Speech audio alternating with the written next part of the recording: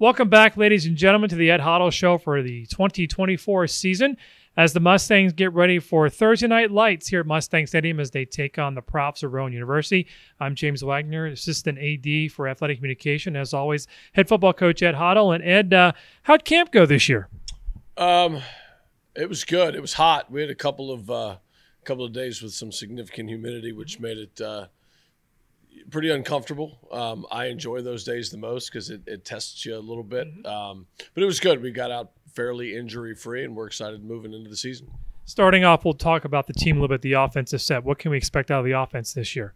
Well, I think it's a simple formula. It's the ability to run the ball, the ability to stop the run on the defensive side. So, that's been our focus. That's going to remain our focus. It's kind of been a trademark of who we are, so to speak. And we've got to match physicality. We've got to be the more physical team on the field every Saturday.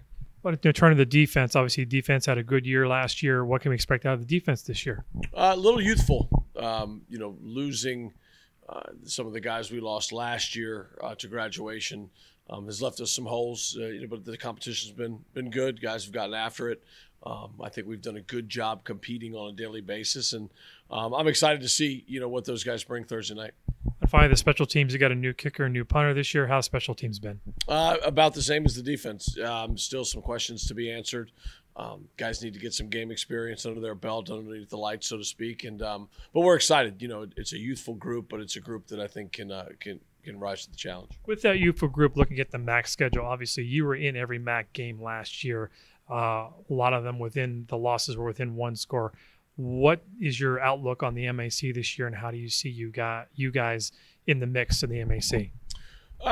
It's a week-to-week league. It truly is. Anybody can beat anybody on any given Saturday, and but I think that being said, until somebody knocks off the 4 or 5 or 6 time defending champion, it's Del Val's league, so to speak. So, we've got to focus on one game at a time, and that'll start here in a couple of days, once we move past the opener and get right into conference play. But, it'll be a challenge. It's a strong league. I think it's gotten stronger.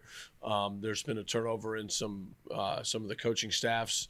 So, some new ideologies, some new schemes we're going to have to adapt to. Hard to believe that I'm the longest tenured coach in the league at this point. I remember, some of the original guys, the Jim Monoses of the world, and the Jimmy Clements of the world, kind of sitting at the table, keeping my mouth shut. And now I'm the guy that's been around the longest. But it's a great league. Excited to get into it here in a couple of weeks, and we'll see how it goes. Let's turn attention to Rowan, obviously playing on a Thursday night. Rowan with the new head coach, Pat Ruley, who came from Susquehanna, a successful program taking over for longtime coach Jay Corsi. You've probably seen the Profs on film. What can we expect out of the Profs tonight? Unfortunately, we don't exchange scrimmage film. So we're kind of going off of last year a little bit. The entirety of the staff hasn't turned over. There's some parts that are still there. So we're looking at some of the things that they did last year. But we also know, we've got to be prepared for the unexpected. Again, new head coach, different ideology, different teams looks. So, we're going in, prepared to make changes fairly quickly. And finally, obviously playing the Thursday night game is great under the lights, the excitement, the crowd. What is one of the challenges of that? Because you came back to camp early and you had the early days. Is there a challenge of opening up on a Thursday night in week 1? I think it's a trade-off. I think it's great for the students. I think it's great for our athletes, albeit we do have some Thursday night classes. So, our guys got to kind of work ahead on the academic side of things.